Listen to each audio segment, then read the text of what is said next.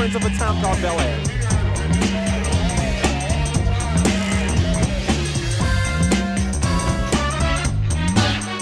In West Philadelphia, born and raised on the playground is where I spent most of my days. Chilling out, maxing, relaxing, all fooling, all shooting some b-ball outside of school. When a couple of guys who were up to no good started making trouble in my neighborhood. I got in one little fight and my mom got scared and said, "You're moving with your auntie and uncle in Bel-Air." I begged and pleaded with her day after day, but she packed my suitcase to send me on my way. She gave me a kiss and then she gave me my ticket. I put my Walkman on and straight up on the dog ticket.